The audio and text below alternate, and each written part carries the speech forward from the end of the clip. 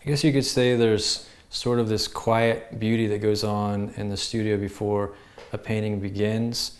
This careful preparation of, you're sort of clearing your thoughts in a way when you're scraping the gesso, sanding, mixing the paint, applying the ground, everything before actual artistic expression comes into play. These raw beginnings of a painting is such a good place to be. There's so much potential there. You're about to bring this thing to life. It's about to have a real presence to it.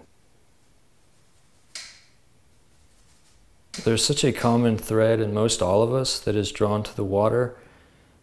Because of that, I think the paintings can quickly connect with the viewer. And that connection is so satisfying to be a part of.